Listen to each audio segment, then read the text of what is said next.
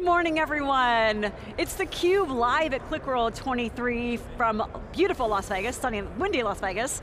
We are so excited, Lisa Martin, Dave Vellante, to be here covering this event. And fresh from the keynote stage, Dave, we've got some awesome guests. We've got CEO Mike Capone on theCUBE for the first time. Great to have you. Crawford Del Prete joins us as well, president of IDC. Guys, great to have you. Hey guys. Fresh from the keynote stage. Hey guys. Great to be here. So Mike, you talked about, I loved when we were leaving this morning, the keynote, standing room only, packed house, great to see all these people back, wanting to see and hear what's on the horizon with Qlik. So much change in your 5 years. You talked this morning about the 30th anniversary of Qlik. So much innovation that's happened. I also saw, congrats are due to you, that you were named a finalist for the EY Entrepreneur of the Year 2023, Greater Philadelphia area. Talk to us a little bit about the state of the land at Qlik. What keeps you as optimistic as we saw you on the main stage?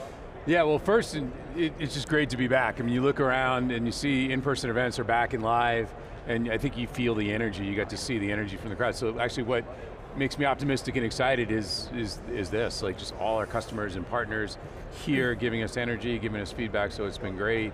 But look, no C-level executives turning down a conversation about data and analytics right now and how it can make their company stronger, better, compete more, and that's what we do. And we've, over the past 30 years, you're right, we've been in business 30 years, and we thrive and survive because we're resilient and we're innovative. And we started out as this little visual analytics company coming out of Sweden, and over time, we've added capabilities to the platform. We've done 10 acquisitions over the last 5 years to really extend out and add capabilities like data integration and data quality, artificial intelligence, machine learning. So it's been a really great journey. We're just really excited, and I think the next 30 years looks as good as the last 30. Over 38,000 customers across industries. You had some great folks on stage this morning. I always love when you had Ford up. Yes. You talked about it's a 100-year-old company. Yeah. I always love seeing companies like that who've gone from the Industrial Revolution now to the digital age successfully, because we all expect us in our consumer lives, we're connected, regardless of where we are. Talk a little bit about some of the voice of the customer and how they're really articulating the value prop. And then Crawford will bring you in. Yeah, so Ford is an excellent example. You're right. They were at the forefront of the Industrial Revolution. They invented the assembly line for cars. Model T Fords came off the assembly line. That was a dramatic revolution in how manufacturing was done. And now Ford is in the midst of another revolution, which is a data revolution.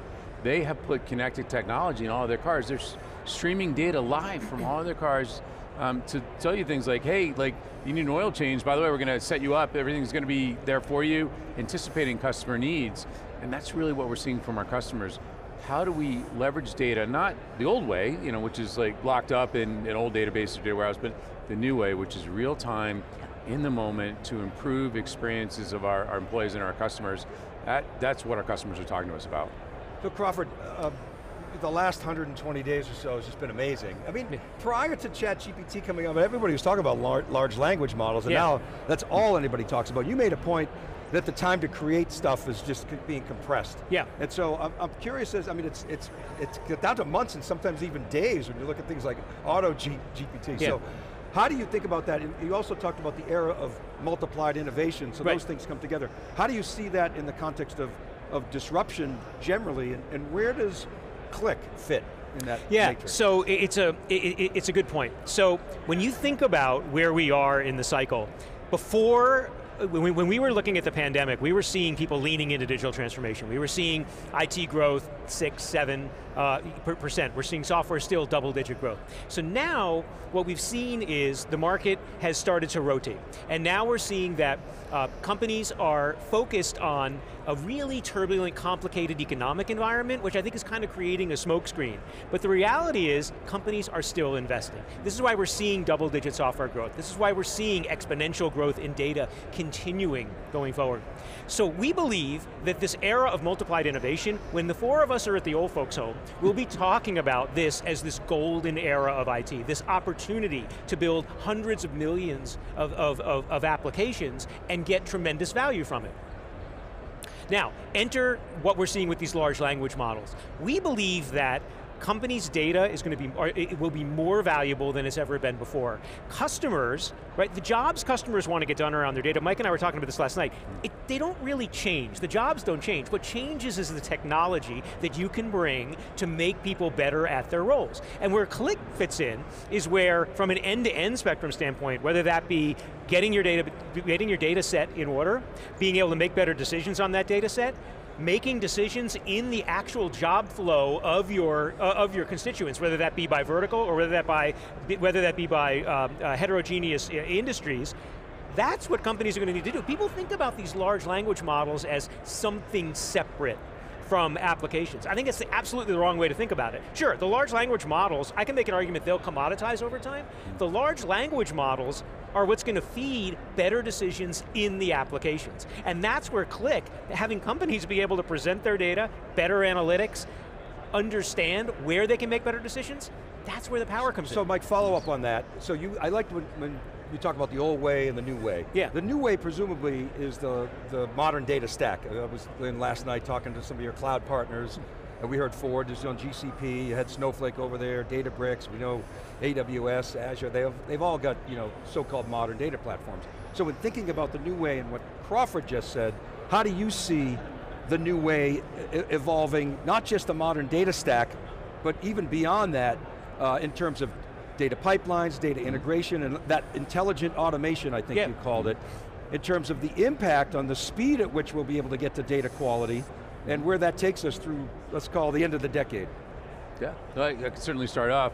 Yeah, I think in my keynote I talked about the thing that matters is action, right? So, and CEOs like me, we don't really care about the plumbing so much, right? We want action. So the data pipeline, it has to be kind of prevalent everywhere. That ability to bring data, trusted data, high quality data, high velocity data, business ready, into your analytics infrastructure. But then the important part is the point you alluded to, which is that's able to take action. If information is sitting in a report or a dashboard, it's not helping your business. It's that last mile where you get an insight that the analytics gave you from this modern stack that you've built, but now through intelligent automation, you can automatically do something with it. No human involved, you don't need that anymore. What you need is the ability to trigger a transaction, change pricing, update inventory, make a decision and then action it in the systems, as Crawford talked about.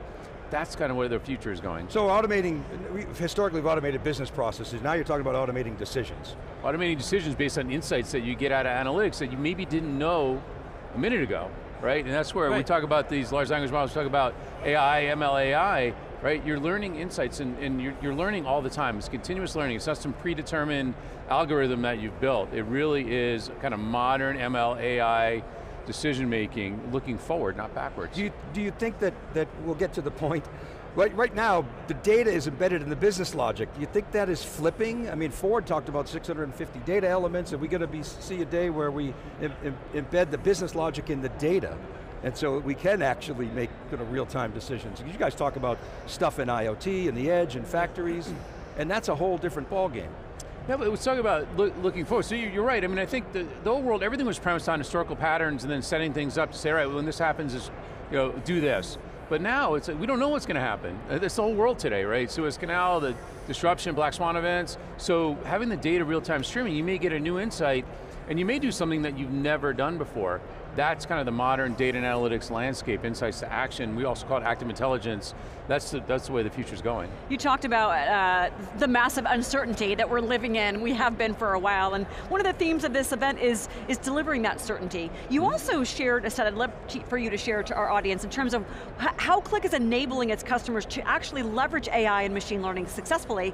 We talk with so many customers, or hear so many stories of AI projects that aren't succeeding. Right. How is Qlik different, and I want to, Crawford, get your perspective on that as well. How are you helping customers really leverage AI and machine learning to drive those insights, take action?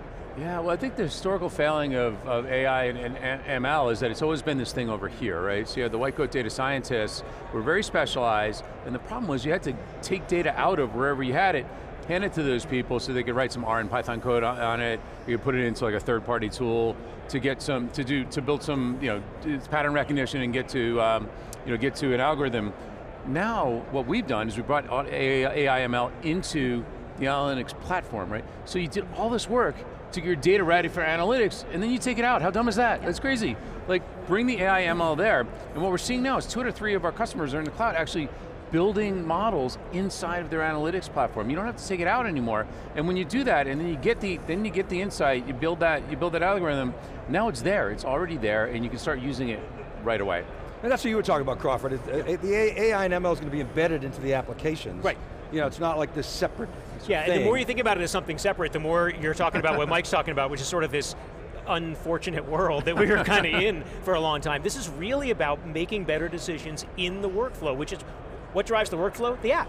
Right, so the inside that app is where you can start making, and you can do that across functions. It's the client success manager, giving her a better recommendation to make that customer happier. It's the salesperson. How do you have a follow-on recommendation to be able to close the deal with an ML, with a piece of AI that basically says, look, there's a 79 or 80% chance you're going to close this if you propose this given these conditions.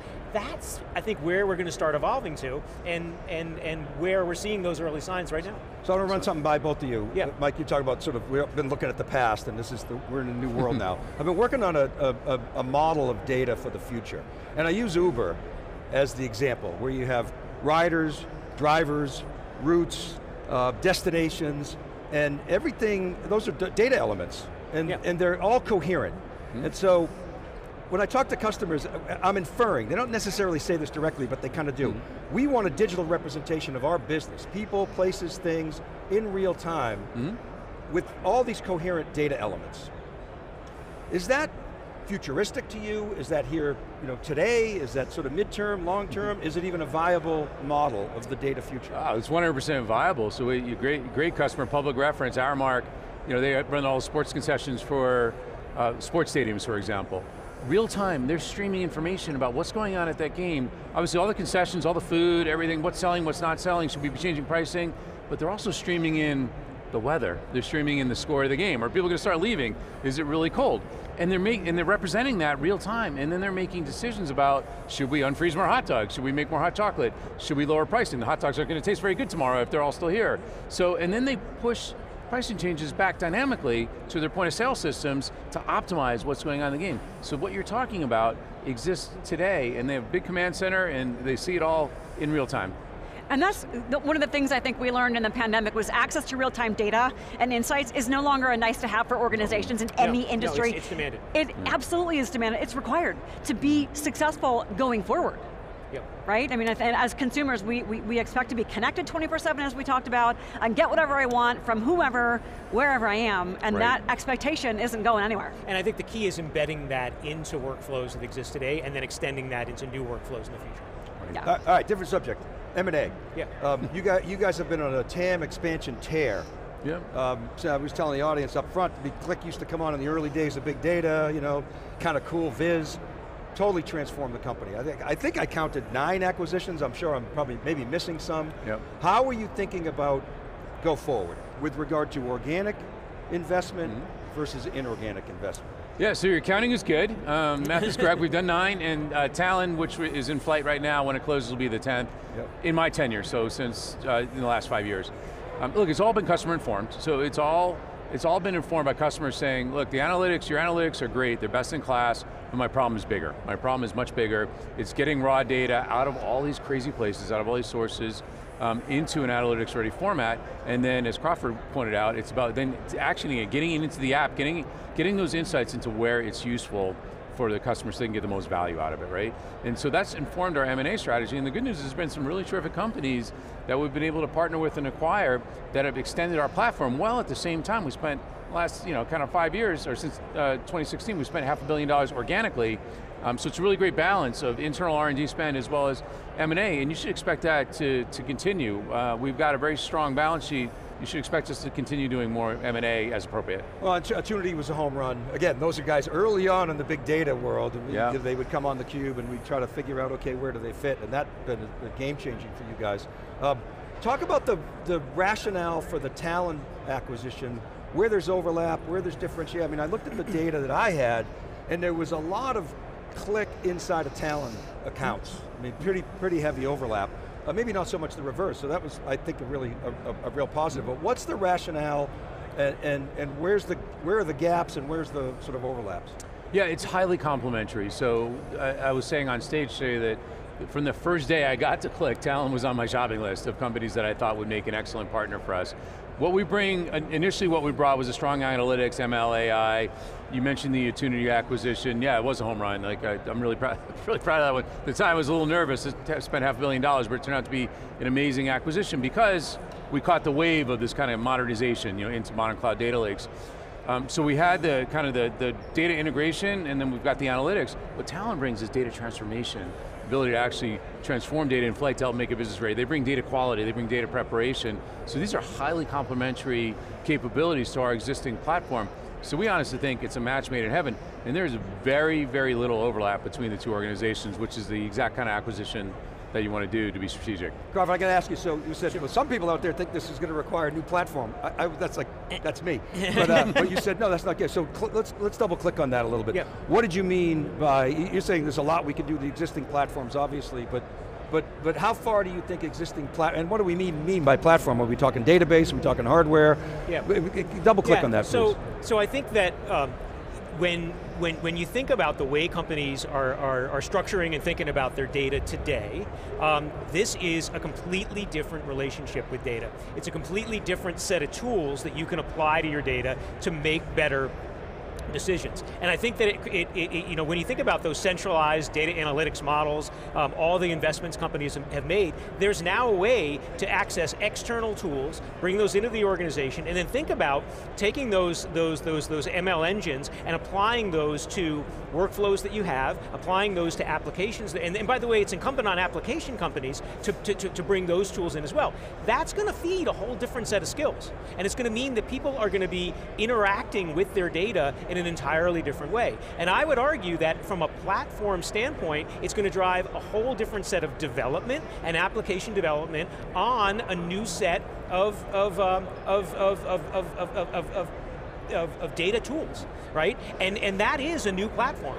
And I would argue, and I'm going to come full circle on you here, this whole new world we're entering is going, and I didn't really talk about it today because we didn't have time, but if you look at the upper right-hand side of my slide, I reintroduced the idea of the metaverse, right? Let me tell you something, the metaverse is an entirely different experience when you can apply AI to it, when you can apply the ability to basically enter the metaverse, summon up new decisions, summon up new data, and interact with that data in a new way. And I believe this will, in a few years, we're going to start to have a whole different conversation about the metaverse because of the investments we're making in AI today. And so, Mike, you're down on crypto, but you're not down, are you down on the metaverse too? I'm not down on crypto, I just think that we serve our customers better by investing our earnings back into analytics technology. As opposed to putting Bitcoin in your balance sheet. Exactly. I didn't mention crypto. I love crypto, come on, I'm on the record. Crawford, talk a little bit about, if we look at the recent advances in analytics, in data, and AI,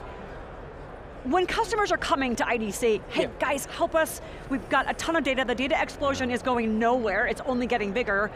What are some of the things that you talk to them about in terms of where Qlik is, where those trends are going? Yeah.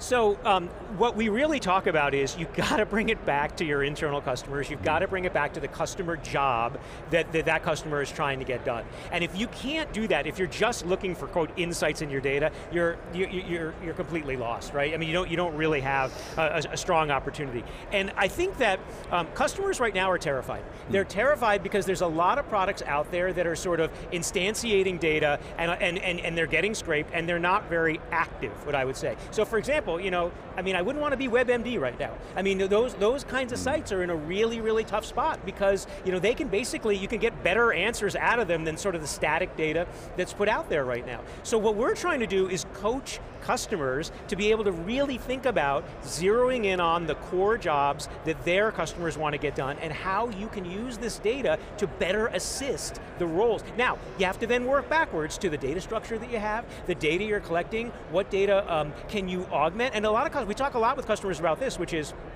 how do I take my data and augment it with external data that I can get to make better decisions? Yes. Do you see yourselves, I know the answer, but I'm going to ask anyway. Do you see yourselves as an ISV or a platform?